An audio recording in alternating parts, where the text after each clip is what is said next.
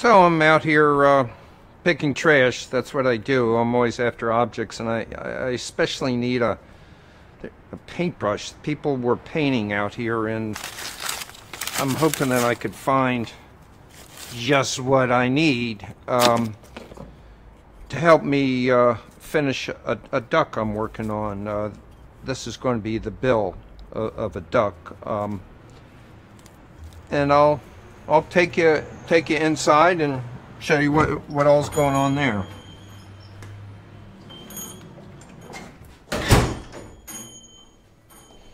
You like the painting?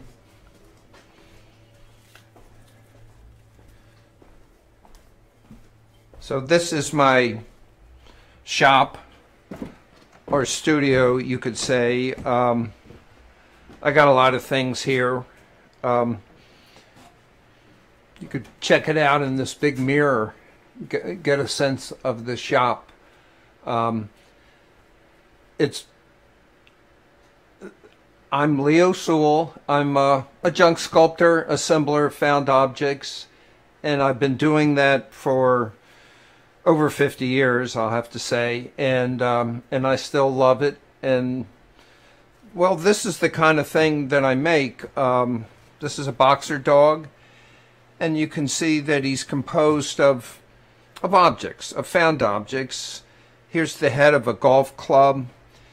Here's a brush for polishing your shoe, a brooch, and a bracelet, a kid's badge. And the idea is that each one of these objects, you can see what it is, and that it had this other life, and that at the same time it's this assemblage of a recognizable, almost always piece of nature. You know, this is a dog. I have many forms. I'd like to show you one of my girlfriends. This big brass babe with her Golden Globes. You know, you can't. If you're an artist, you can't resist the female form.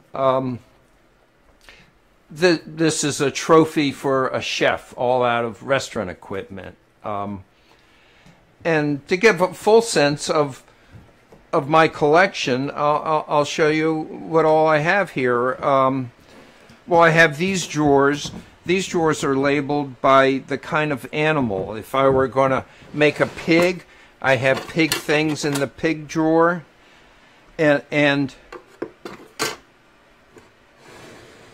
Okay, like, I mean, I haven't done a cow in a long time, so I mean, I have all these cow things. I mean, I don't always include cow things in a cow. For example, that boxer doesn't have boxer things in it so much, but I give myself this option, and because, isn't that neat? See the cow and this little milking. I just, the thing is, I just love objects. I love the manufactured object. I grew up near a dump, and I just kept bringing home junk, and my parents said, well, you got to do something. You can't just have a pile of junk. And so I started building with it. Oh, this is more about horse, and this is a horse award. I do make horses. And so they encouraged me to build. It wasn't really about art. It was about an ethic, really. My parents lived through the Depression, and you have to build. You can't just take things apart. And so this has expanded for me for all these years, and now I have other collections. I'd like to show you. These are small brooch items, small pieces of jewelry. This drawer I love the most. It's all well, I'm sort of like a crow, you know. I just like shiny things, but I have to be careful about my things. I want my things to survive, to not oxidize. When I make a sculpture, I don't want it to degrade. And so these materials are chosen not only for the fun value, but for the aspect of durability. And then if they can bend, I can do more with them. For example, this is this was part of a candle. Oh no, I think it was part of a napkin ring. It had a ring on there to be a napkin ring. Somebody gave it to me. They were cleaning out, and so I wanted to make sure that it was not steel, because I don't want magnetic steel. I keep a magnet around all the time to test these things. So this is not magnetic, so it's not going to rust, and so I'm happy to have it and include it in my collection. Just a few other things here. I mean, look at this piece. This was from a letter opener. It's an Atlas rocket that I believe went to the moon, and I mean, how precious is that? And it also has some age to it, and the idea of nostalgia, I can't resist the idea of nostalgia. I mean, a lot of these objects are not new. They show age, and also they show patina. Patina is different than degradation. Patina is the difference that use makes, and that gives a warm feeling. And this is one of many of that collection. I'll just show you in these other drawers. For example, here's a whole drawer of corn holders. And then I have drawers of watches. I have drawers, well, here's pocket watches. I have watch bands. Oh, here's some small cars. Little people, little toy people. I mean, sometimes this could be a toe. Actually, I have a whole toe drawer. There's probably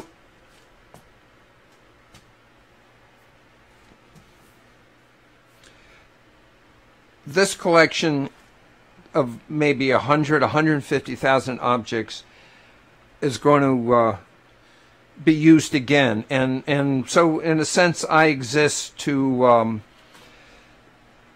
give new life to objects, and with that philosophy, a lot of my friends and even people I don't know give me things, because then their things can live again in the form of a sculpture. And specifically, I'm going to try to show you how I integrate these objects. The piece in progress here now is this duck, which is mostly completed, but maybe there's going to be 20 more objects on there. But the most significant piece is this this brush handle. See, I'm going to take this brush apart. I think I can do it readily, and it's just I use simple hand tools, and I don't use glue. I hate glue. It's all sticky, and it also has this time aspect. So I use fasteners, and so that's what I'm going to do here. This is going to go there. I got to take some of this off, so that's what I have this bandsaw for, and I'll just do a little bit of that.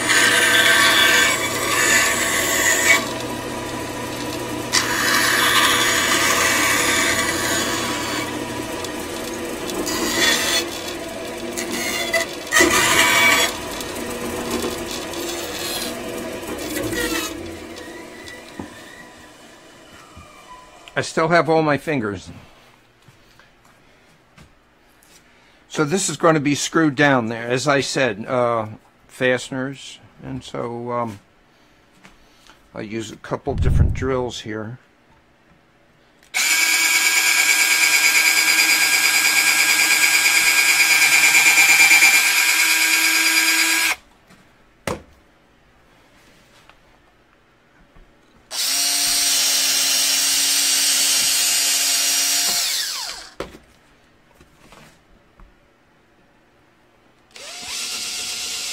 Okay.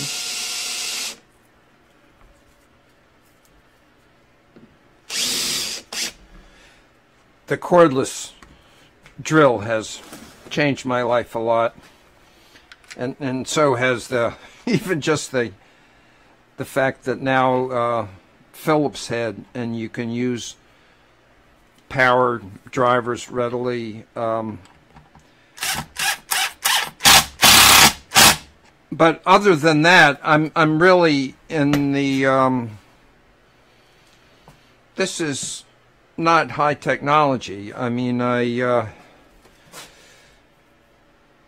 I'll have to say that the other thing, there's so many artists that are threatened by the digital revolution, like musicians especially, and I'm just glad that they haven't figured out a way to make these digitally yet. I'm just going to trim a little bit of this wood off of here, because you know sculpture is cutting. The word sculpt means to cut, but really what I'm doing is adding, but at the same time I'm subtracting too, as you'll see right here.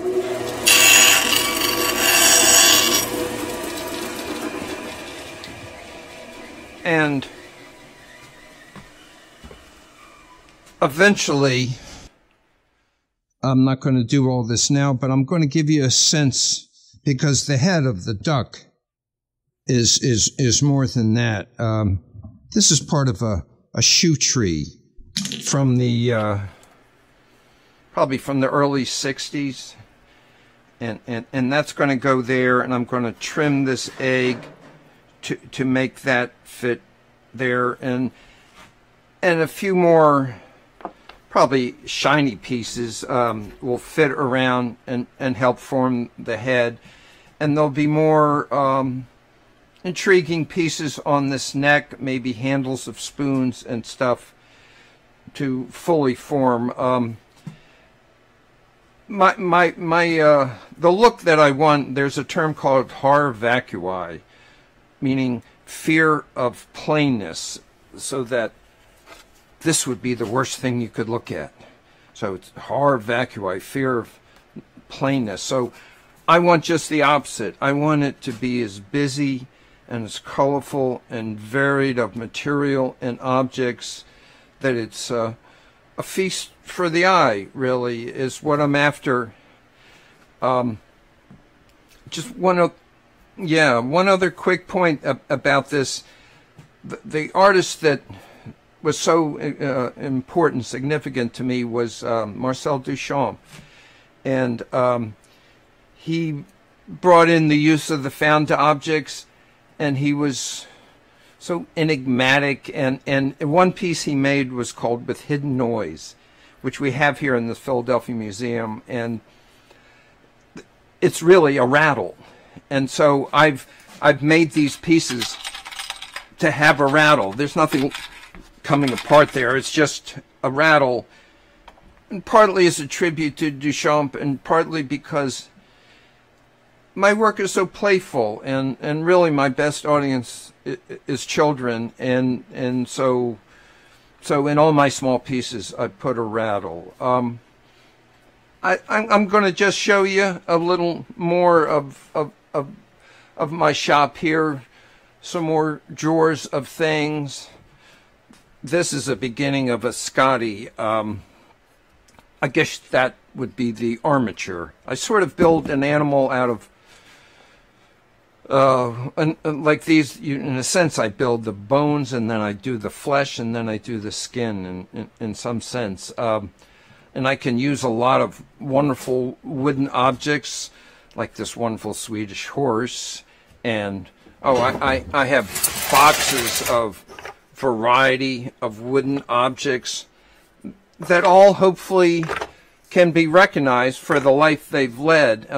These are some of the smaller wooden objects, and here's something that people would love the business of. These, oh, look at these little elephants. That's almost a finished piece for me. I mean, look at all that, except that it doesn't have the variety of material and texture that mine do, but just by first glance, it's the color of that and the variety. These are drawers of fasteners and different supplies. I have drawers of just bolts. These are drawers of drills. These are drawers of screws.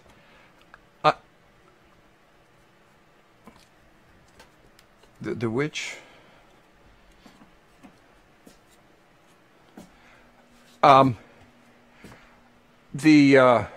These drawers are, yeah, it's a good way to go. I mean, because they have the clear fronted. I once counted there are 2,200 different categories that I have here, and that was a while ago. This is one intriguing pile. So these are fake teeth, and then there's even fake teeth, and jokes about fake teeth. I mean, when you categorize these things, there's so many overlaps in wrong places. I mean, I have collections that are just aluminum, collections that are just stainless, but then stainless could also be a cup holder or the handle of a broom or an umbrella. I'll just quickly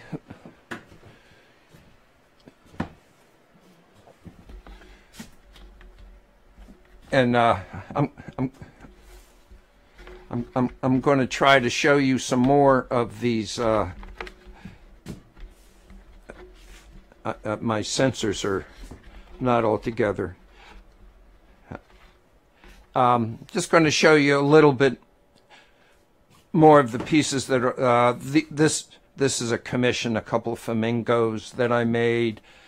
I have other, as you can see, they're just usually forms of nature. Another one of my girlfriends, a penguin, and there's a cat. Here's the same duck but done in brass pieces, and there's a few more here. I have an apple, and so okay, so now I'm working just in red objects, and here's a pig and a couple other animals, but always with the rattle as a tribute to Duchamp.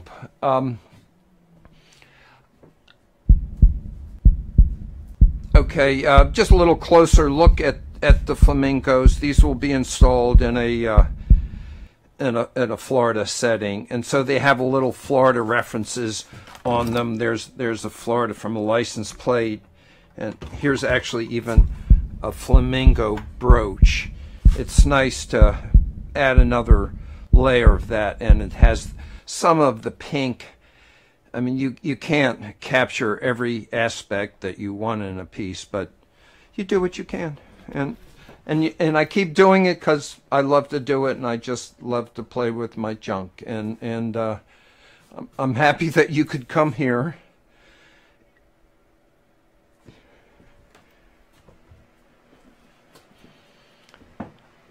I hope this has been a good introduction to my life, and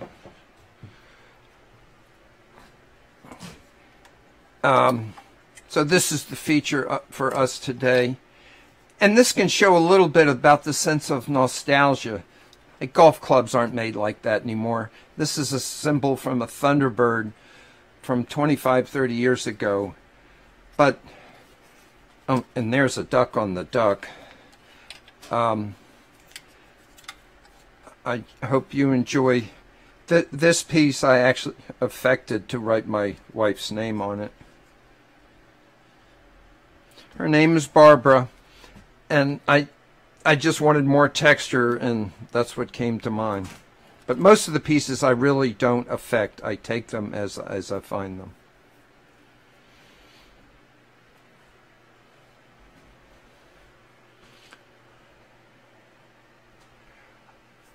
I hope you enjoyed this quick visit to my studio and introduction to the work that I do, and I thank you for coming to my studio, and goodbye for now.